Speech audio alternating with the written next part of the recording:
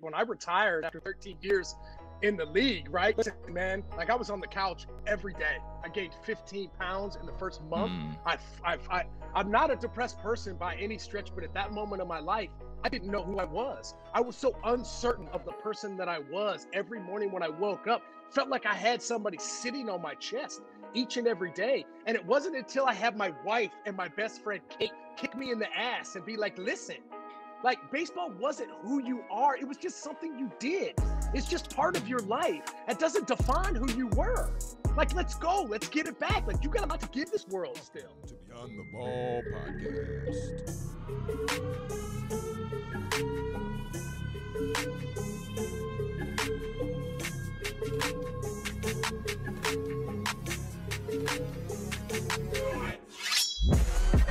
What's going on? What's going on? What's going on, ballers?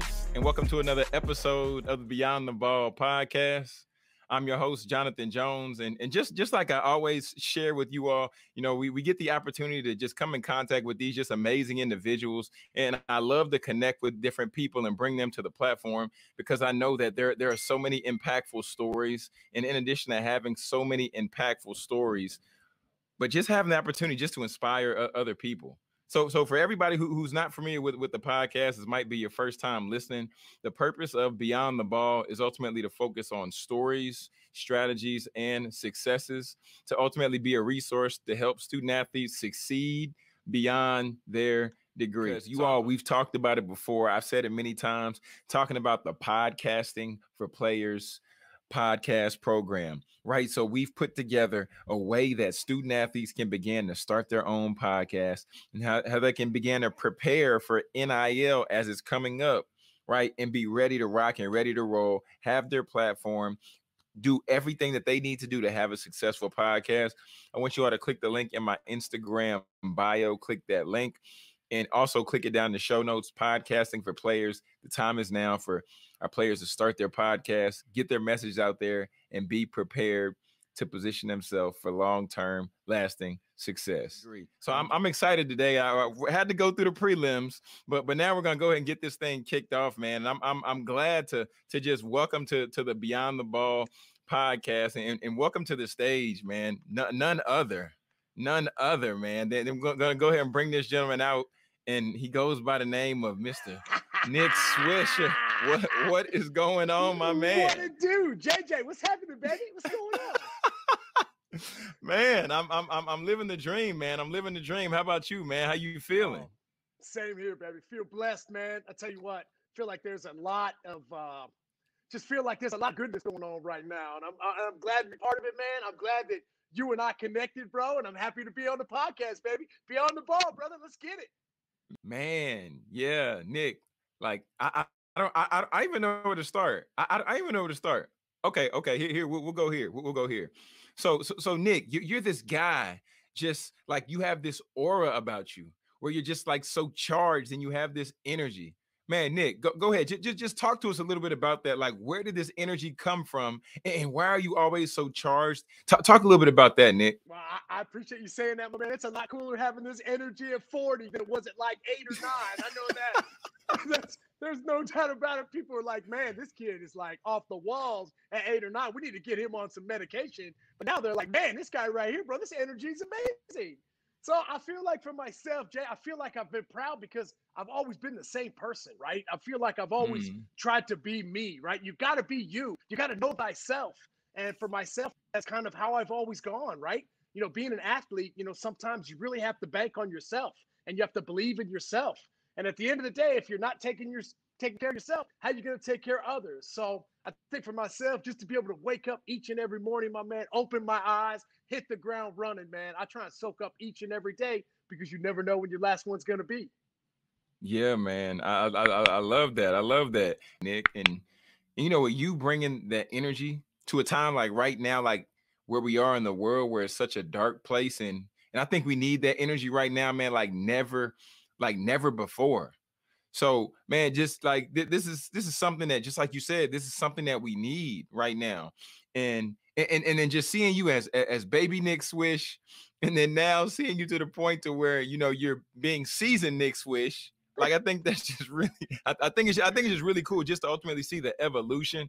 But Nick, man, I really want to just ask you and just talk with you about, man, just like you've accomplished so much, dude. Like you really accomplished so much, you know, thinking about seeing you on TV shows, man. Because one of my favorite shows is The Game. So, you know, seeing you on The Yeah, Game. bro. Old Yeah, school, taking man. it back, baby. Taking it back. Had my long Yeah. salad back in the day. I remember that. Yeah. So Nick, so seeing you on The Game and then seeing you over here on acting on How I Met Your Mother. So talk to me a little bit about that, Nick. Is Nick Swisher an actor now? Is that something that we're gonna see more of? Like, you know, I just want to know what to expect. I don't know, man. I don't know. I feel like I'm waking up each and every day trying to live it to its fullest and really kind of trying to figure out this whole second career of mine, right? Listen, I was so blessed to be able to have a job that I had a passion for and a love for the first, 36 years of my life. But now when that goes away, you got to do a lot of soul searching. You really have to try and figure out exactly what it is and who you are and what you want to do in the future, right? Listen, man, I've never lived my life on a plateau. Maybe I'm always working uphill, right? Always trying to get better at anything in life, whether it's being a human being, whether it's being a husband, whether it's being a father, whether it's being a mentor to some of my young kids. At the end of the day, bro, like right now, Jay, I believe exactly what you said earlier. Man, we need people to step up more than we ever have before in our lives, right? We need people to be leaders. We need people to help see each other, right? Like be the best versions of ourselves that we've ever been. And for myself, man, this past year, bro, I learned a lot, right? I did a lot of inward searching, right? Some soul searching and really realizing to myself, like, wow, man, I can be better than I ever have before. So I think with all the ass kickings we took in 2020 with COVID, all the social issues, all of that stuff, man, right now, 2021, baby, today is the time to be better than we already ever have been, man. If you haven't started, start today because right now is the first day of the rest of your life. Mm. Yeah, yeah, yeah. Nick, I love that. I love that. I love how you really talked about constantly living and being on an incline and never allowing yourself to plateau. Because for me personally, like I think about that old Albert Einstein quote, right? That says the moment you stop learning, that's the moment you begin to die. And man, You're oh so my right, goodness. right? I used to always say that, when I was a baseball player. I always just felt like, man, the minute I stop learning stuff, be the minute that I hang up the spikes because it just kind of felt like I was always learning something. And not only that, man, now I'm in like this big grand thing we call life. And baby, I'm learning stuff all the time, right? Like all you got Mm. to do is open up your eyes, open up your ears, have an open mindset to all the things that are out there in the world. And I can promise you, baby, you're going to learn a whole lot just from being there, right? Being present, understanding where you are, using all of your senses. And so for somebody like me, right? Listen, man, I don't have a college, I don't have a college degree. I barely got by in high school. But at the end of the day, man, I want to do my part to be the best version of myself each and every day and to try and push that on other people and to let my infectious energy just do what it do. Because at the end of the day, man, waking up and being like this is easy for me. Yeah, yeah. So mentioned mentor. Like you mentioned just you being a mentor and now just like what you're saying, like you passing on, you know, the things that you've learned to be your best self, to encourage other people. So talk about just how did you come into that space where you decided that this is something that you should be doing? This is something that you have a passion for. Talk a little bit more about that.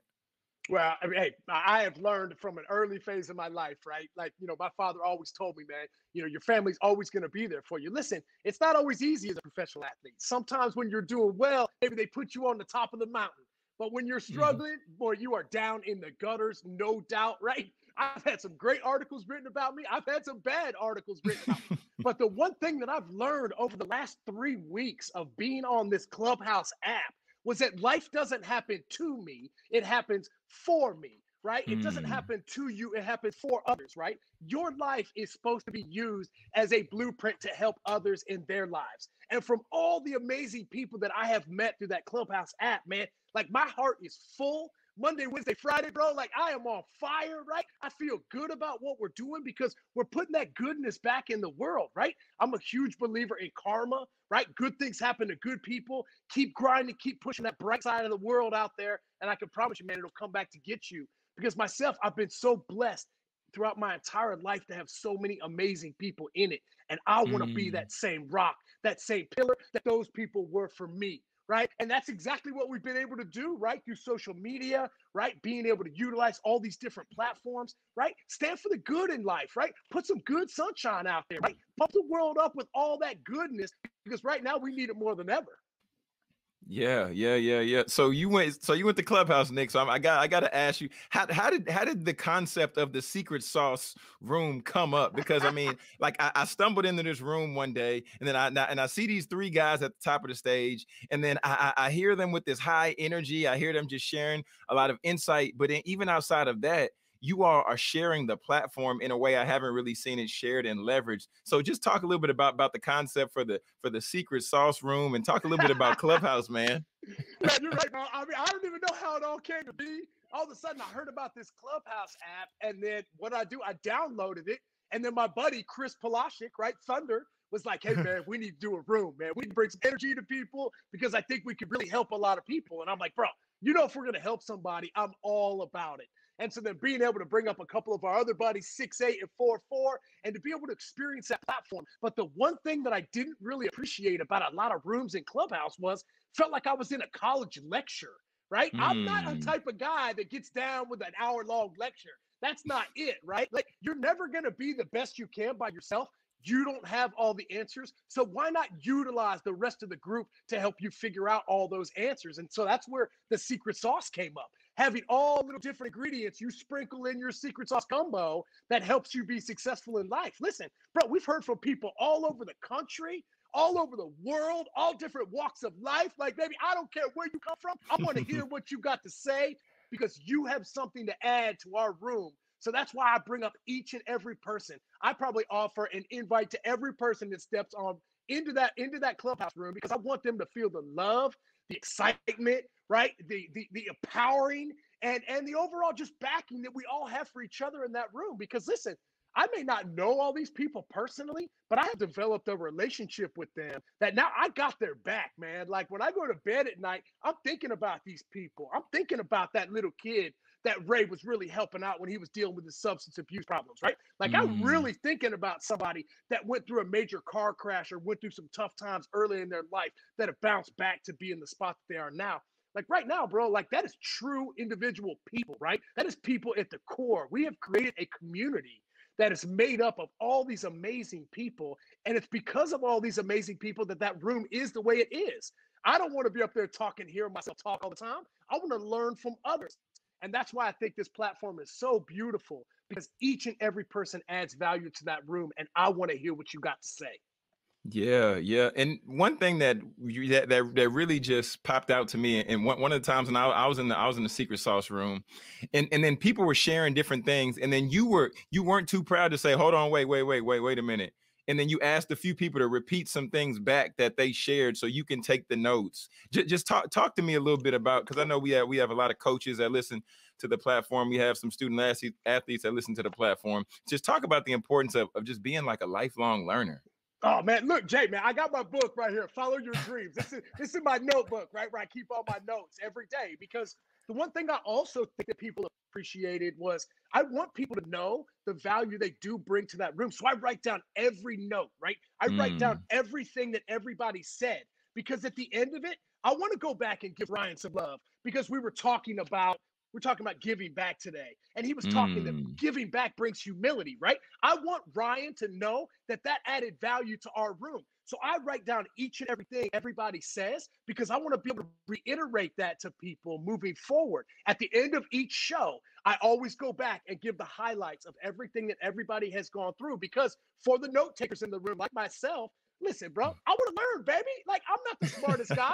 I want to learn. I want to be able to utilize all these people because the great part about all these people in our room, every single person that walks in there is unique in their own way and they're special. And I need to see that. I need to feel that. I need to experience all of that. Because listen, man, sometimes the way people break things down or the verbiage that some people use when they explain something might make sense to somebody else when somebody else Mm. was telling them the same exact thing. Come on, Jay, you've been an athlete. You understand when a coach is talking to you and he keeps beating you over the head with the same thing, but then your teammate maybe says it to you in a different way. You're like, oh Mm. man, that makes so much sense. So for somebody like me that's been coached by a gazillion people in my life, now all of a sudden I feel like I'm being coached by all these people, which are really helping me elevate my life, helping me to be the best human being that I can be. Because at the end of the day, that's what I'm striving to do right now. I got two little Mm. girls, baby, and I want to be a ray of sunshine. I want to be a mentor. I want to be a hero to both of those girls each and every day of my life.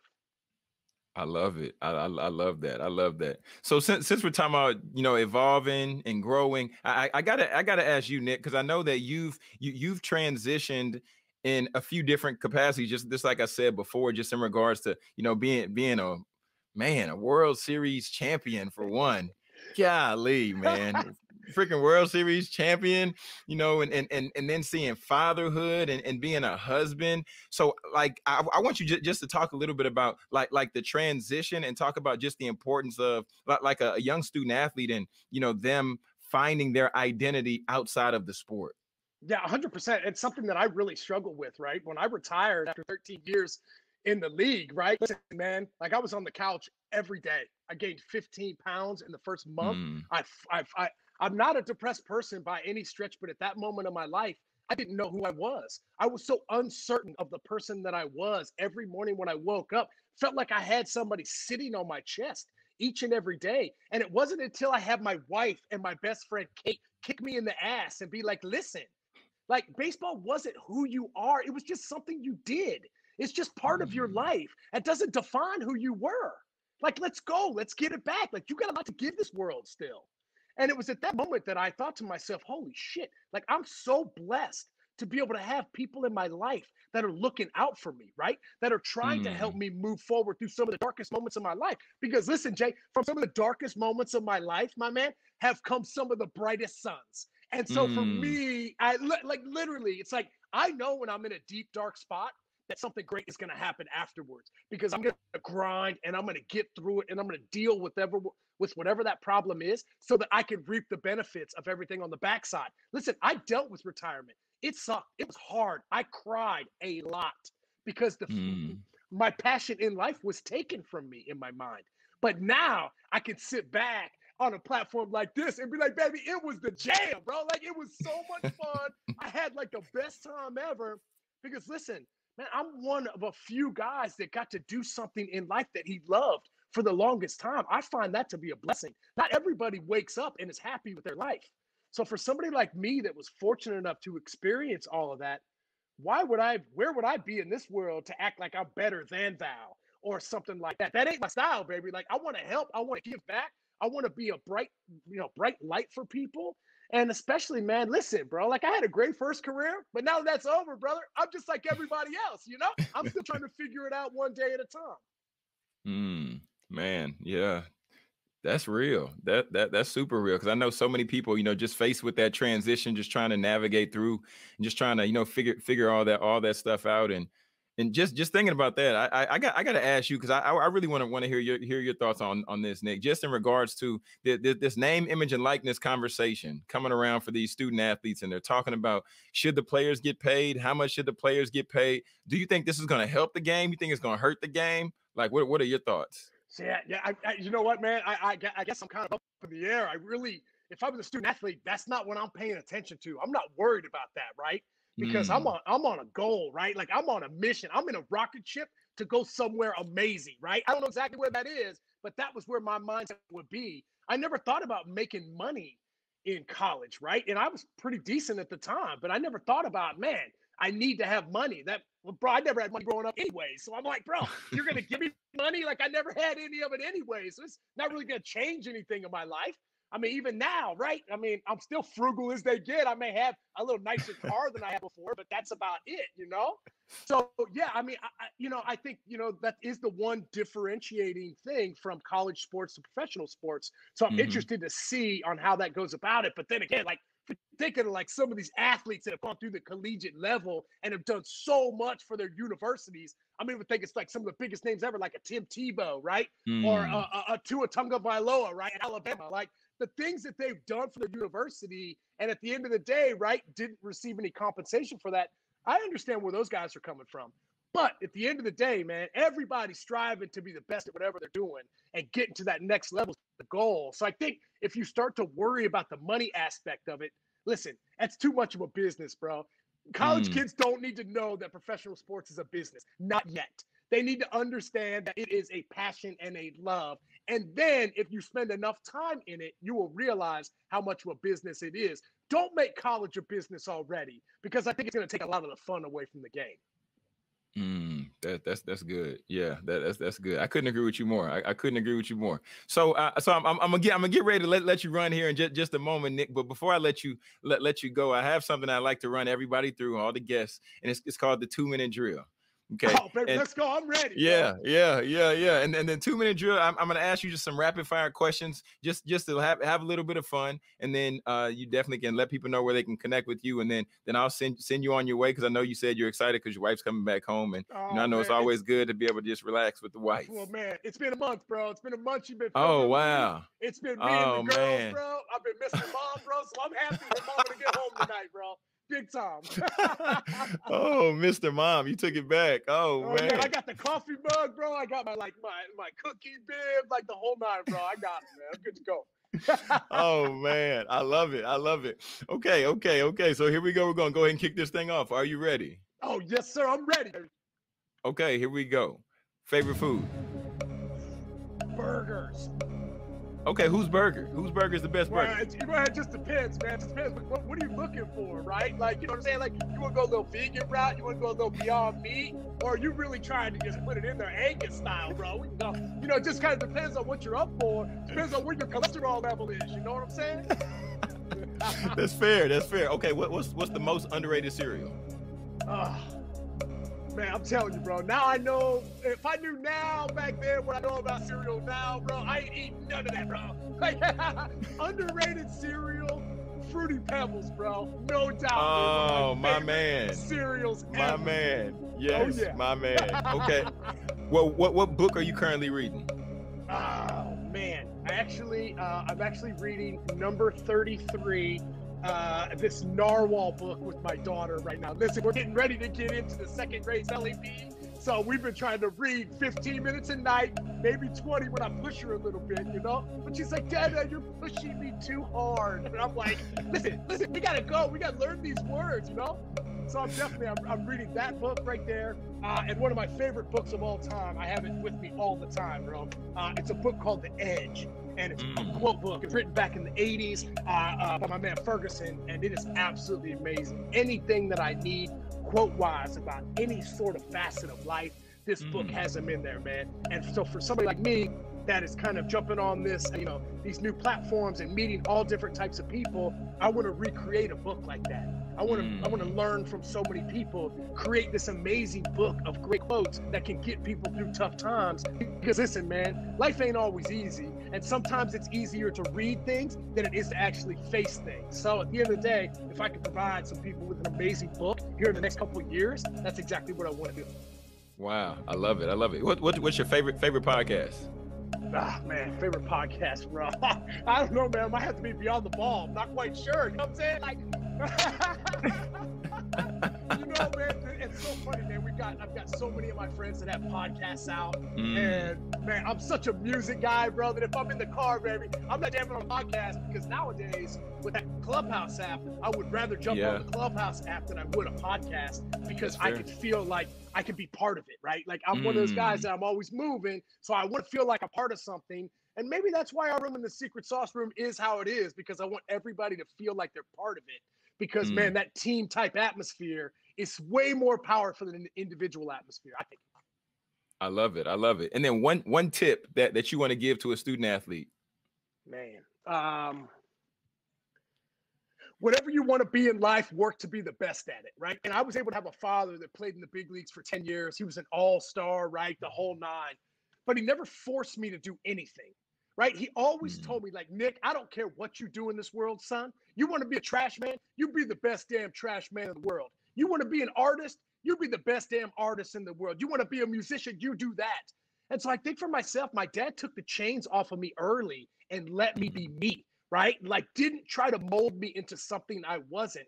And for everybody out there listening that has kids, I'm going through the same thing with my kids. It's like, listen, Like, you can't tell your kids what to do. They're just going to figure out what they like in life, and they're going to move forward to that. So I try to give that same advice to my daughters. Whatever it is you want in this world, work to be the best at it. That I love that, man. And last thing, man, last thing. Who's one guest that you would like me to interview next on Beyond the Ball? Wow. Beyond the ball, man. I'm telling you, there's so many amazing motivators out there. There's so many amazing people. I guess I would want even for myself, I like listening to coaches, right? I like listening to guys that have been there and done that, have dealt with people and understand like exactly what people are looking for. So I don't know, bro. Maybe like a Mike Krzyzewski or somebody, bro. Coach K or somebody, maybe like a Phil Jackson, like learn from those guys. Ooh. You know what, man? Like at the end of the day, you learn so much just from opening up your eyes, looking and listening. And for somebody like me, man, I really want to soak up all of these platforms as much as possible. There's a lot of information out there that I don't quite know just yet. There it is. There it is. And Nick, man, go ahead and let everybody know where they can find you, follow you, and connect with you in this wonderful world of social media. Yeah, baby. At Facebook, at Nick Swisher, right? On Twitter, at Nick Swisher. Instagram, at your boy Swish. TikTok, at your boy Swish. And Clubhouse app, baby. Find me in the secret sauce room, baby. Come and find us out, man. 8:30 Eastern Standard Time, 8:30 to 10, Monday, Wednesday, Friday. We have an unbelievable room.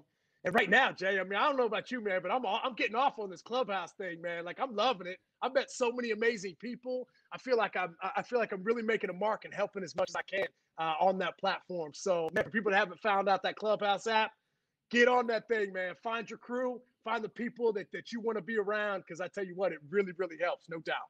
Yeah, man, definitely. Clubhouse is definitely where it's at, man. And you all, what you're doing through the Sauce Room, and you're giving people an opportunity, be able to share their voice, giving people an opportunity to be able to inspire others and really get connected with one another, man. So I really love what you're doing, Nick, with the Sauce Room every Monday, Wednesday, and Friday. Man, it goes down on Clubhouse. JJ, you got it, baby. Anything you need, I got you, my man. You be in that sauce room every day, man. That's where we met, and I'm so happy we got the chance to connect. And I wish you nothing but the best of luck in all you're doing, man. Moving with your young kids, getting their podcast going, the whole nine. Any way I can help, please let me know. In this episode, I want you all to do two things for me. The first thing, I want you to make sure that you connect with Nick. Take a screenshot of this episode. Be sure to tag him, your boy Swish. Be sure to tag Beyond the Ball Podcast on Instagram. And just like you said, connect with him, meet him in the Sauce Room on Clubhouse, because that's where it goes down every Monday, Wednesday, and Friday. They're adding value at a very high level. And I want you all to know, I want you all to make sure you lock in, get close on this, because we've talked about it before. I've said it many times, talking about the Podcasting for Players podcast program, right? So we've put together a way that student athletes can begin to start their own podcast, and how they can begin to prepare for NIL as it's coming up, right? And be ready to rock and ready to roll, have their platform, do everything that they need to do to have a successful podcast. I want you all to click the link in my Instagram bio, click that link, and also click it down in the show notes. Podcasting for Players. The time is now for our players to start their podcast, get their message out there, and be prepared to position themselves for long-term lasting success. I'm Jonathan Jones. This is Beyond the Ball, where we help you succeed beyond your degree.